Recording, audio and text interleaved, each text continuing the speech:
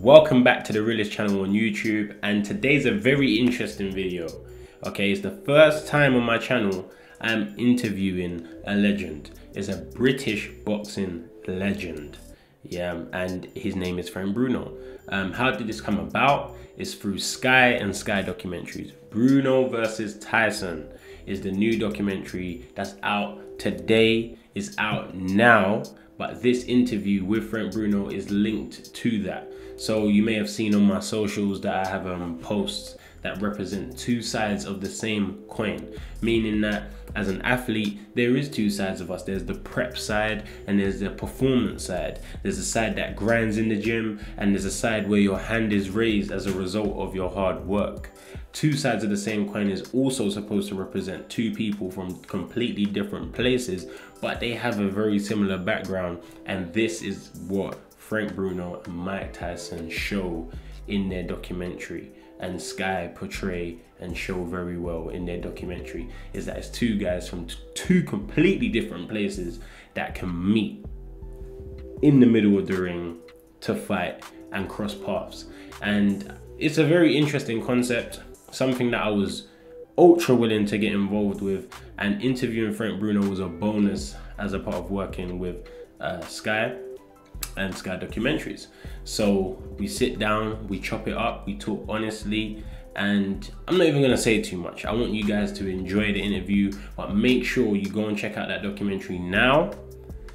Tell me what you think in the comments as well about the documentary across my socials. You'll see my post, you'll see me talking about it. So make sure that you hit me up and share how you feel and if the message has been portrayed in the way that I've explained today. But let's get into the interview. Let's not waffle. What weight was you? I'm a cruiserweight. I'm a cruiserweight. Okay, wicked. What professional was you? I'm currently a pro. Yeah, I'm currently a professional. Who with? I'm signed to Mayweather Promotion, so I'm based in the US. Okay, wicked.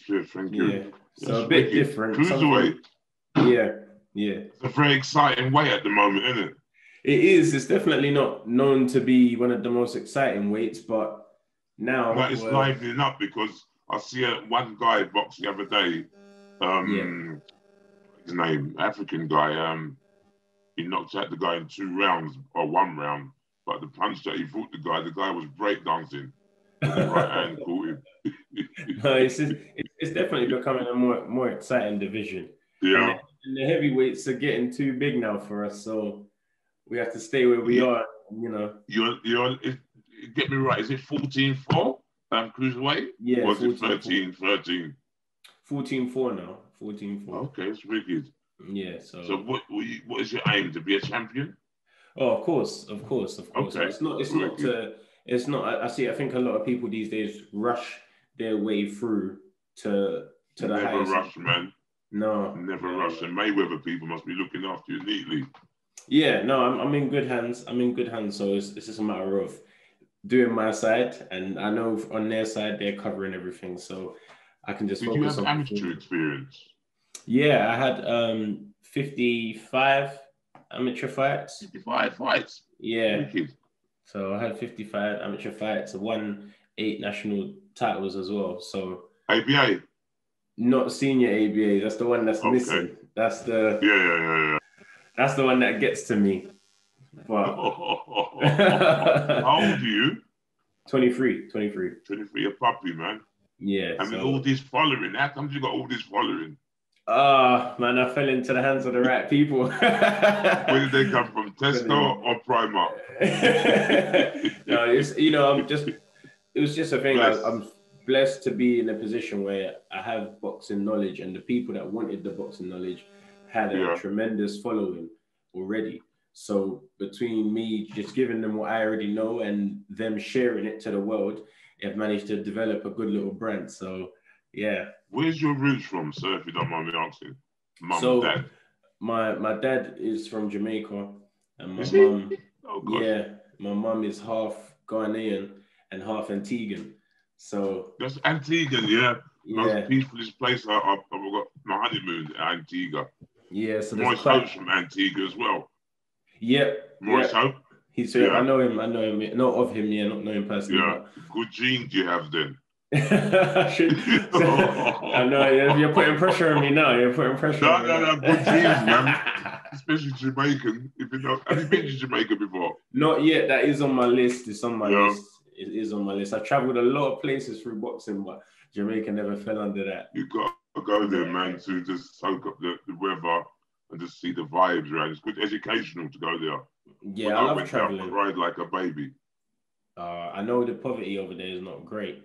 I know Yeah, there's not a lot, the things that you see on TV and the reality of it would be different, but I yeah. still want to see it. It's my heritage, it's my You've got roots. to. So, And then yeah, if you see it, you'll soak it up. You won't need to talk.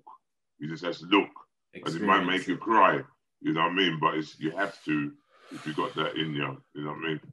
No, But still, it's I'll be not my ready for show. that. It's your show. And I'm Yeah. asking you all these questions you're telling me to shut up to. But No, I'm no, no. going to That's be good. quiet. That's good. That's good. We need that anyway. We need a little intro.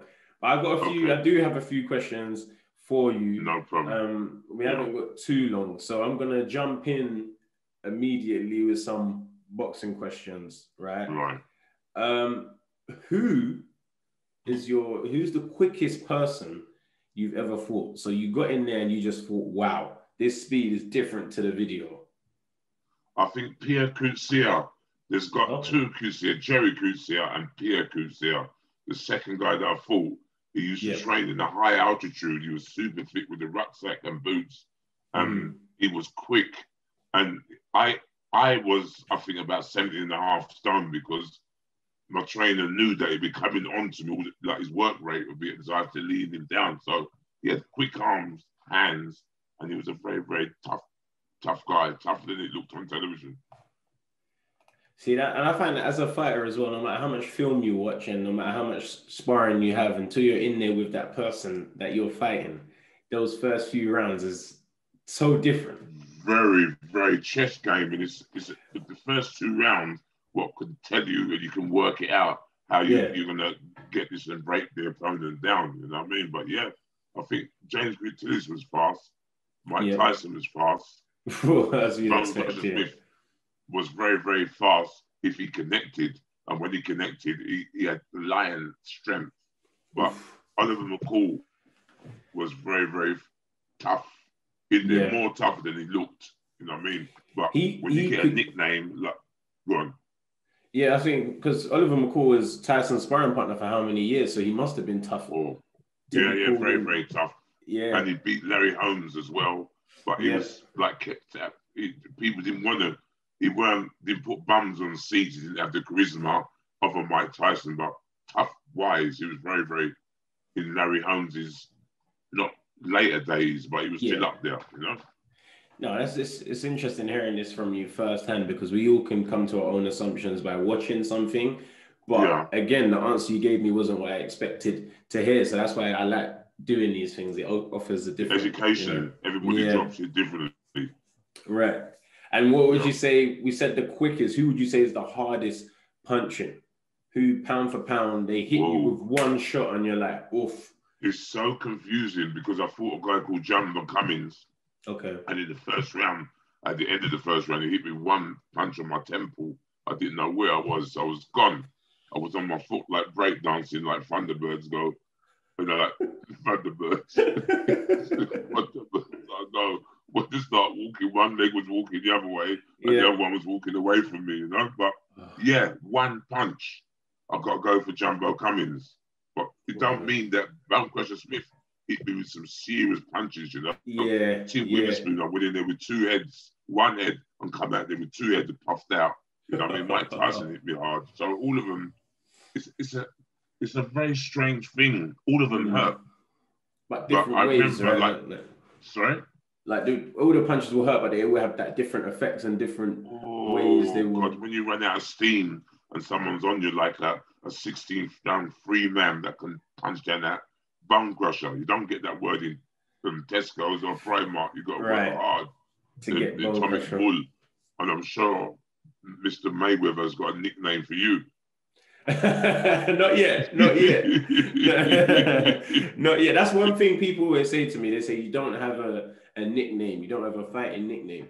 But I think because my name is different, I don't have a Yeah. common name. I'm kind of happy just having my name right now. And if one Yeah, yeah, yeah, naturally, yeah. if it naturally clicks, then I'll take it. But I'm not gonna force it, I'm not gonna force Very it. young, very wise, very, very constructive guy. Your brain's running. You're thinking Thank good, you. man. Keep it up. Thank you. I give that to the parents. I shout them out quickly. I Yeah. give a shout out to Good. God bless. them. Yeah. We'll go to the next question. Right.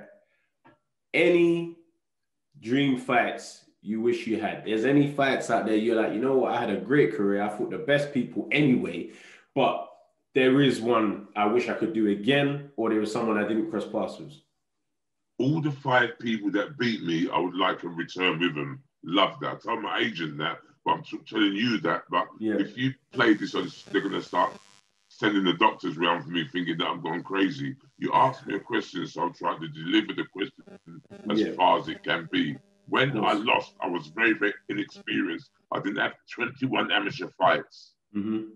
I won 20, got my revenge on the amateur fights. I went into the professional game. I didn't know what I was doing, but I was very determined, very, very strong. Didn't have Yeah. no style or fashion or whatever. I ain't going to sit here like I was as sweet as Sugar Ray Leonard or whatever, but I could, go into training camp and take it very, very serious and get very, very fit. But as the time, as my age got on, I got more better, then Yeah. know how to, like you're in Mayweather's gym, you can get all lyrics of all the fighters will come in there because they're trying to be like Mayweather and they're top of their game. When you go in there with them, they ain't going to play no tiddlywinks with it. Since they know that you come from England, they're trying to knock off your head. Exactly. That does make it a bit worse. There's another target on me. They know I'm from the UK, so it's kind of like they don't want to be shown up by that guy that's from over there. And it's good for you. It's good for you mentally and physically to be in that environment. That only be too good for you as you move on. I think Christopher Eubanks, his son's there, yeah? Yeah, he's out there as well. He is out there. He's out there, and you can't get no better place. He's a serious guy. How much money he's made and what he's done or whatever. Some people he might ignore saying he's flash, but he's done well. He's dyslexic, and God bless him. He's putting a lot of his money, to invest in youngsters like yourself. Yeah, no, that Chris Eubanks Jr. is a great example of someone who is when your dad is who your dad is, it's such big shoes to fill. But if he was anybody else, he would get the credit he deserves because he wouldn't have that attached to him, that comparison. He works hard at what he does. He's a very, very serious guy. He don't chat too much, but you know what I mean. He's not in the cruiserweight. He's in the he's lighter. Yeah, he's like a super middle. I think he might even went. I think he went down one more to middleweight now. I think Did he? That middle. Yeah. Okay. Yeah. All right.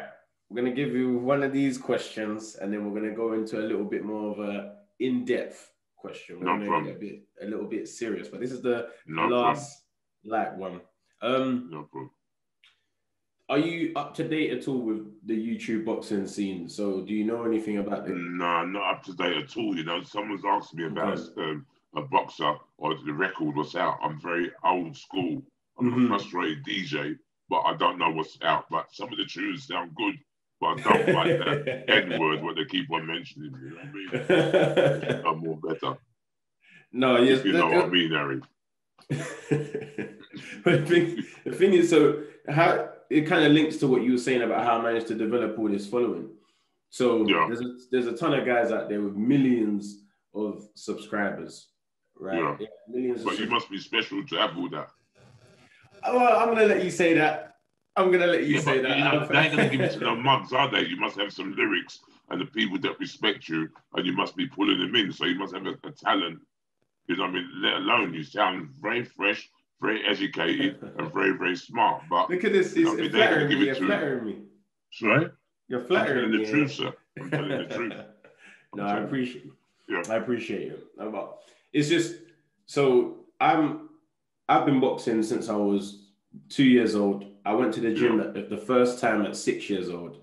I've been boxing all these years thinking that I was going to go to the Olympics in 2020.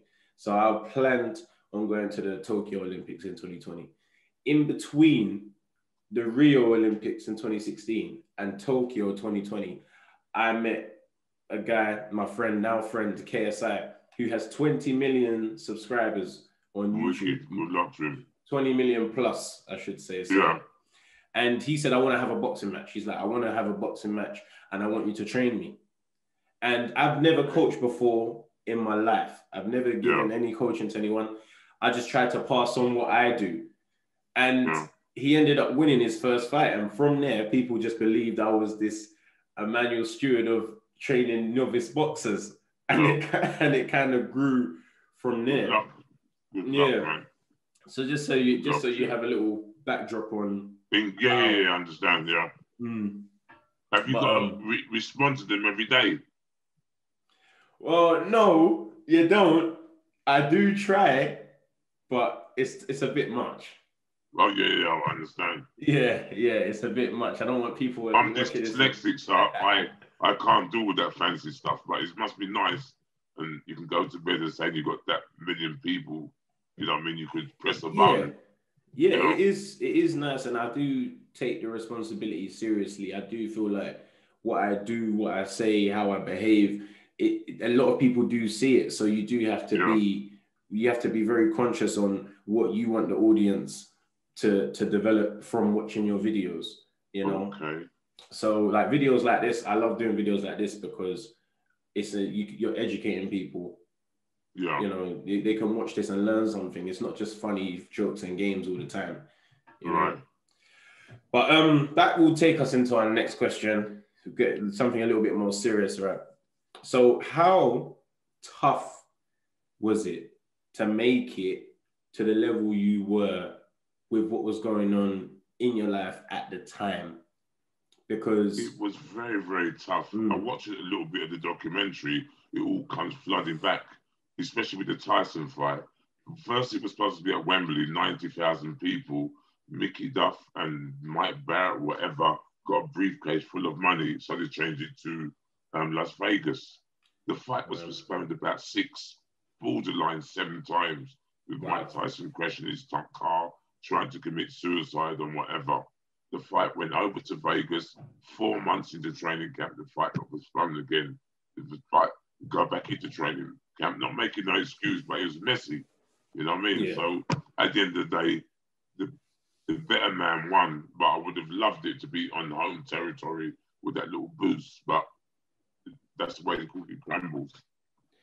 Yeah, and I think a lot of people don't give the credit to you that you deserve, especially when if you're unaware of the backstory. Because it's easy to look at a fight and judge someone based on that fight, but there's so much that goes into boxing before you even step under the lights. And if there's a few boxes and a few things that are just out of place, it will affect you on that day. When you go to America, you got to drop it a little bit the way the Americans drop it. You got to try.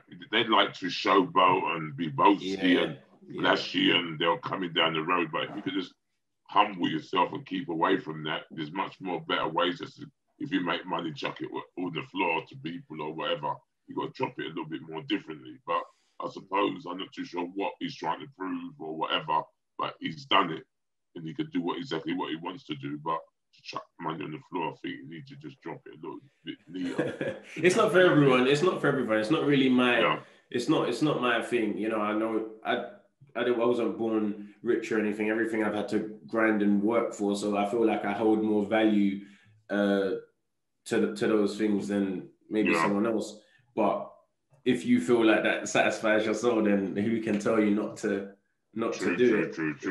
I'm not saying not to do it, but years to come, when you look at them things, you might regret it. There's lots of boxers that made a lot of money, Holyfield, Tyson, and etc. And they have to come back now. It's not they want to come back; they have to come back. You know what I mean? Of the high money standard that they've been used to. But you know what I mean? It comes in roundabouts. That's how. If you don't look after yourself, if you don't look after your pennies, things will go. You know. This next question is not even a planned question, but it's something that just sprang to mind based off what you said. Yeah. How hard do you think it is for fighters to let go of the fact that they're stars and they're admired when they're in their prime. How hard is it to let that go and realize that there is going to be someone after you and you won't always be the main center of attention?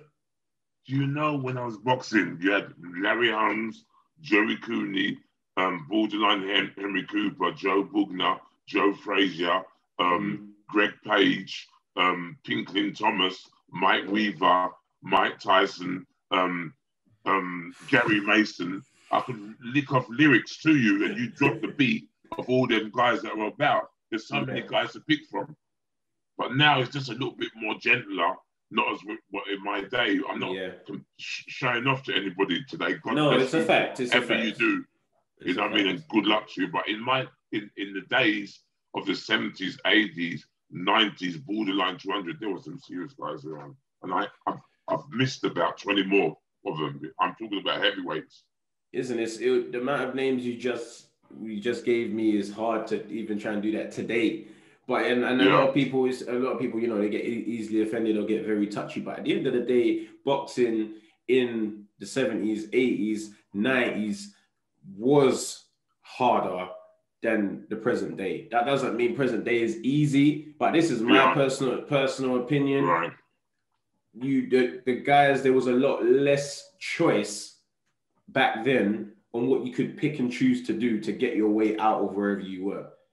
Yeah. You know, nowadays there's so many things you can say, you know, I want to do YouTube, I want to do this, I want to do that. But at that time, the options were a lot more limited. So I think a lot more people would put the effort and dedication into being great boxers. Yeah. You know?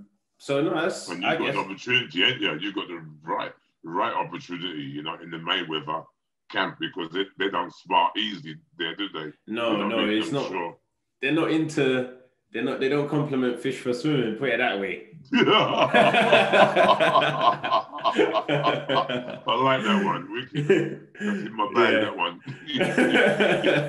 So that you only can, you know, but I'm used to that anyway, because my dad taught me how to box and he kind of has that same mentality. It's kind of like, get this done. This is what needs to be done. You get the odd compliment now and again, but it keeps you on a path of, okay, gotta get better. Yeah. So it does work out. You've not had the last burn on yet, so you can't praise you. You got to keep you hungry. When I retire, I think you'll shower me with the compliments, but for now, it's on to the next. Keeping you on your toes. On to the next. Yeah.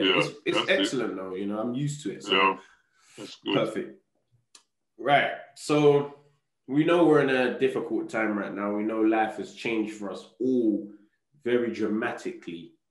Right. Very dramatically. And a byproduct of that has been, you know, unfortunately, many deaths from COVID.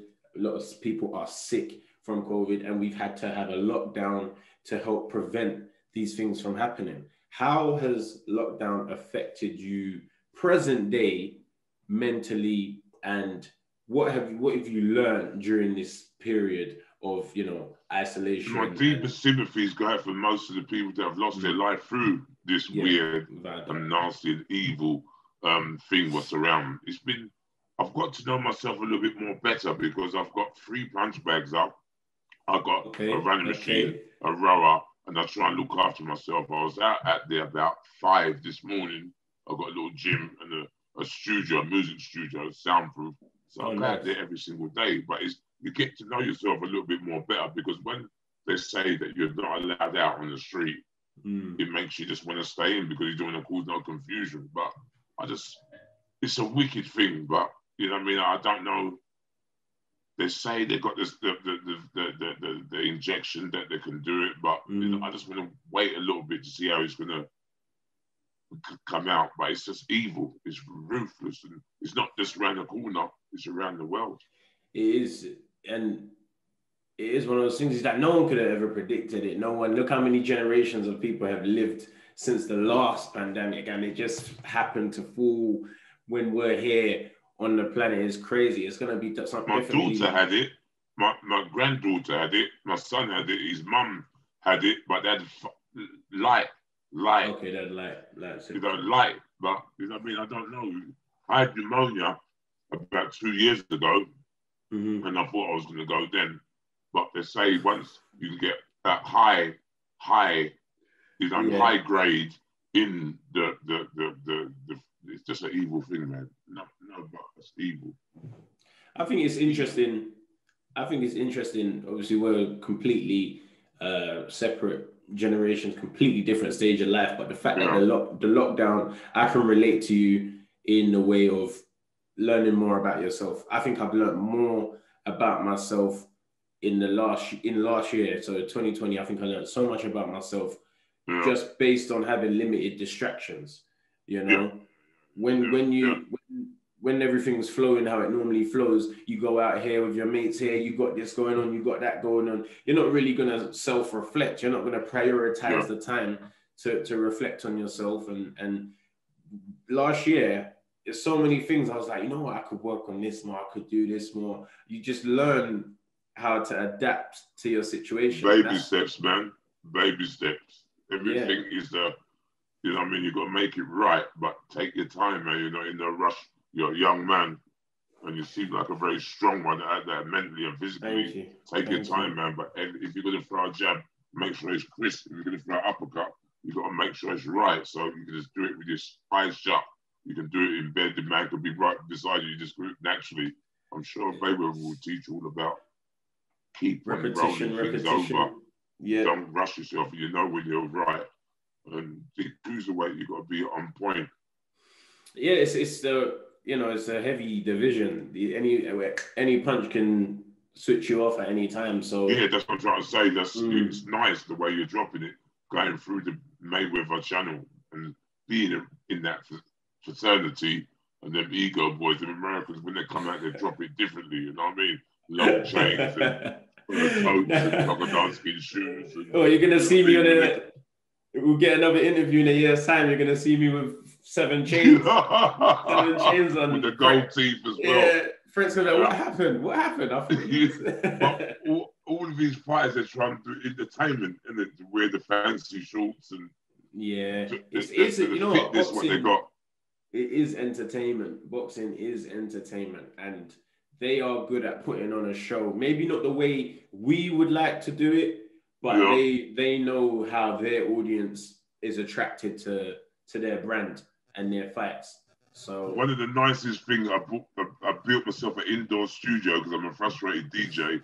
I just opened the door and the music in the background and the bags outside the door of the music room so you can play your Bashman, you can play your Lovers Rock, you can play Funky House from Mary Poppins or something like that. You know what I mean? Listen, it's nice to feel. The way you're living, when lockdown's over, you're still going to be there. Yeah, definitely. I love training, you know what I mean? And sometimes I train too much, but I'd rather train too much than not train at all. But I'm frustrated. Like when I see a boxer like yourself and all boxers are coming through and to see how you're dropping it, taking the American route. Okay. When I was 18, I was sent to America to go around all the gyms around Chicago, Los Angeles, Miami, Vegas, Tampa, California, Chicago. Wow. I had to go and I met up with Mike Tyson when I was 18, 19. So I learned this. You know, what you are doing, I had to do it in a short space of time. In about 3 months, we went all over the gyms. In Gleason's, up in the Catskill Mountains, we used to have a place called Gleason's old school training camp. They used to hold it up there, you know what I mean? But I went up there, the high altitude, and met Mike Tyson. So it was an educational block for me, the same way you're doing it. So I had to do it in a short space of time. And that is tough. That is tough. Whoa. I met some guys out there, some dudes that just got out of prison, just fearless. They just scared me the way they used to talk, you know what I mean? But America drops it differently. You know, another thing that I feel not a lot of people are privy to is when you go to these gyms, there's always a guy in there. There's always a few guys in there that you know of. And then there's a guy in there that's really dangerous, and he might not even make it to the public eye. But when you went to that gym, he was actually the guy you remember, not the names that the whole world Yeah. are aware of. Some serious guys go there. Yeah. The guys that, you know what I mean, they're off the street hustlers or whatever, but American, they don't mess around, the Americans. And then once they heard you speak, they probably looked at you like, this is it. This is our time to attack the guy from the UK. Seriously, and some of them would attack you, you know? Seriously, when we went over there, they called me an English bum and whatever. Oh, you know they what I like mean? doing that. They like doing that. Words are cheap, you know what I mean? As long as they don't touch me, but I don't really want to argue with them because you never know what's going to come out there. Escalate. Yeah. Yeah, so fast. Words is very, very gentle, isn't it? Very, anybody can call you whatever. It's good now, but you even have to have a strong shield around you to not let words affect you also, because sometimes they can hold a little bit of weight. There's some spiteful people out there, but yeah, sometimes in life, as long as you don't put no fuel to the fire, let them talk. Talk is very cheap, as long as they don't touch you or nothing like that. Names and let it go. Let it go. I've got one more question for you, Frank. No problem. One more question. Who would you like to fight out of the present day fighters? It can be any weight. I'm not saying it doesn't have to be a heavyweight, but just someone that you look at and you're like, oh, if I could just click my fingers and step in the ring with that guy, I would love to have a battle with him. Who out of the present day fighters is on your list? I've got to be very careful because some people may say I'm going mad. Tyson Fury, I've been asking for an exhibition fight with him. Once he's settled down, that is one thing. He helps the Frank Bruno Foundation, and God bless him or whatever. But I think Anthony Joshua, you know what I mean? Because I think you asked me a question, and I'm going to just keep it short because I don't want to put no fuel to any fight. I said that he's going a little bit crazy and not even understanding the question. The context. Tyson Fury exhibition and Anthony Joshua exhibition as well. Once they're settled down, once all the confusion's set, I'm an old man that trains mainly every single day. So I have nothing better to do with my time than train. I usually go up and down the country, come home 3 o'clock in the morning after a job. The next morning I've got to train, look after the house and whatever, and duck and dive. I've got nothing else to do but train. And I've got a gym opening in Northampton very shortly. Oh, nice. And you know what I mean? I'm just trying to put my blessing and train people to help people who are suffering from mental health.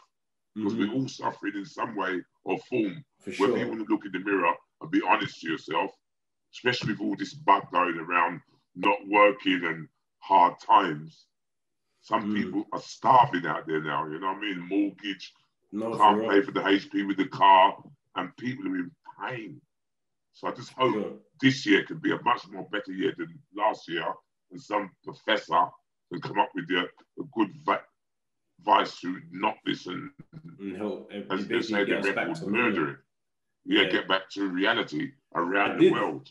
I did say last question, but I lied. You can you can keep me waiting because I love talking to you, so you can be. Just relax yourself. Thank you. No, I'm enjoying the conversation. Well, this question is important. I want from someone, especially in your position, you've gone through and coming out the other side. What would you tell the people at home right now that are in lockdown, struggling? What would you tell them just to help them get that extra push? It's easier said than done if you're not doing that. I'm living being stuck indoors. You've got to try and get some sort of like fitness routine going on. Or try, if you've got a dog, or just go for longer walks and soak up the fresh air and just go with the flow. You know what I mean? They say that people are dying like Skittles out there all around the world. Like in some parts of England, say 95 have died there. God bless all of them and their families. Condolences go out to them. But just look after yourself. Get to know yourself a little bit more better. But try and do some form of exercise.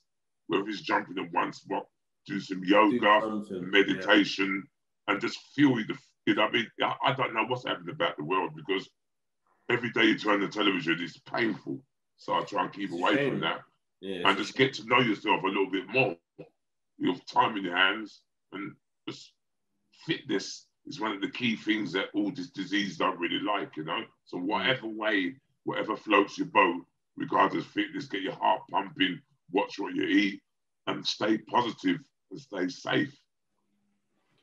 There you go. I can't agree with you anymore. Like, I think fitness is a key element. And also, I'd say the two main things personally that I think would help is talking, sharing how you feel with others. God, you know that for real. Share it's how you important. feel. Yeah. Get off your plate, you know what I mean? Don't bottle it up and be... You're not, everybody's got some sort of like pattern what's kicking off. Say that again? No, I was saying I was agreeing with you. I was agreeing with what you were saying. It's just, you know what I mean? Sometimes the talking is, you can let it off. If you go to the barber shop, you get a haircut, you can drop something and you go out there, you feel refreshed and different. You know what I mean? If you feel rough, you've not shaved, and but sometimes it's good to feel like that. Be a bit rough, so when you shave and have a shower, and then you feel fresh. I feel like you're throwing the indirects at me because I know I'm looking rough right now. No, I didn't. I didn't say that about you being rough, man. No, I'm joking. Say that you get your followers to beat me up. The rest of me. You get a ton of 16-year-olds at your door. Yeah. Chucking stones at me. Yeah. But no, Frank, listen, it's been a great interview. It's been a very enlightening interview. Thank you very much. And I enjoyed asking you the questions that I planned, and even some that I didn't plan. I think were better questions. It's just nothing is better than naturally flowing with something. So all I can do is best advice is very entertaining and very, very inspirational talking to you. And you are the young generation. All the best advice I can give to you. Train very, very hard. Don't burn yourself out. You know what I mean? Train, make yourself more tough and fit and hard. So when you're ready, you know what I mean? Give it a go. And you can look yourself in the mirror and say, I give it a go, and I ain't got no one to complain against. Can't blame anybody. No, it's all in my court. But no, Frank, thank you very much. Thank you very much. Thank you very much. Respect, sir. Yeah. To the people watching at home, I hope you enjoyed the interview. Make sure you go and check out the documentary on Sky, Bruno and Tyson. It's a fight that you've seen, but not a story that you would have been privy to. So make sure you go and check that out on Sky. And thank you very much for putting this interview together. Interview of a boxing legend. That's my day made. I can't say any more now.